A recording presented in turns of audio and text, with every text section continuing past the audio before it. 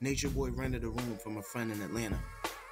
It was at some point during this time that Nature Boy contacted young Pharaoh on Facebook, and the two of them built a cordial online friendship. Soon after meeting each other, young Pharaoh secured himself an interview with Sonetta TV. Nature Boy offered to give Pharaoh a ride from his home in Buffalo, New York, to the interview, which was in Harlem. Nature Boy drove from Atlanta all the way here to New York to see me. You know what I mean? I just finished having a conversation with somebody. I'm still on the way to New York right now. Young Pharaoh says when they got to the interview, he asked Sonetta if Nature Boy could come up so he didn't have to wait in the car. Sonetta agreed. That's the whole even way Nature Boy even came to fuck up. You would have never even seen this nigga on camera.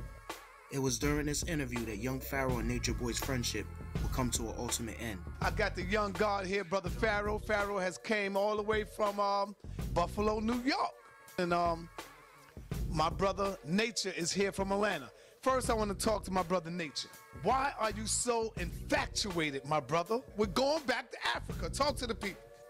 The tropical man belongs between the Tropic of Cancer and the Tropic of Capricorn. What does that mean? If you look on the map of an equator. At this time, Pharaoh is mad at Nature Boy because Pharaoh came to do the interview, but he brought Nature Boy with him.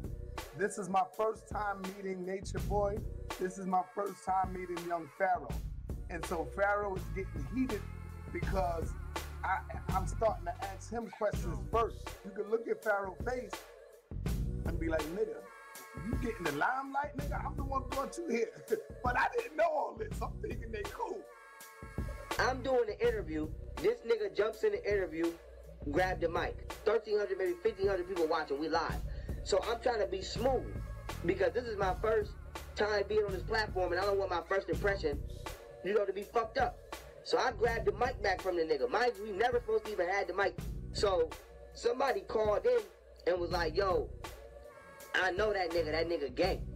So Nature Boy gets to arguing, screaming at the top of his fucking lungs, embarrassing the fuck out of me on this live stream. Now I'm on fire because I'm feeling wild disrespected. Cause I'm like, nigga, I don't even know you. At the end of this whole thing, young Pharaoh and Nature Boy was getting ready to fight. So I had to let the nigga know, like, listen, I'm not trying to be egotistical. I'm not trying to do none of that. But don't ever snatch no motherfucking mic out my motherfucking hand, my nigga. So we getting into it. So now we arguing. So boom, we go our separate ways. That was my first and last time meeting the nigga. Although young Pharaoh and Nature Boy would never see each other again face to face, their beef was far from over.